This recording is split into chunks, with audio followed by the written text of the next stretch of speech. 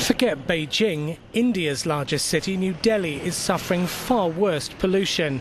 The New York Times reports that on Thursday, a key measurement used to test air quality was more than twice as hazardous in Delhi as in the Chinese capital. Earlier this week, a separate Indian measure also showed record levels of pollution.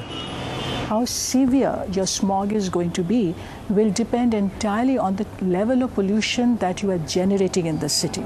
And that is becoming really impossible, because if you look at the pollution sources in Delhi, what is increasing very rapidly are the vehicles.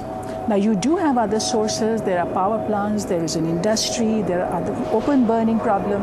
Delhi isn't the only city growing faster than nature can cope with. The World Health Organization lists 6 Indian metro areas among the 10 most polluted.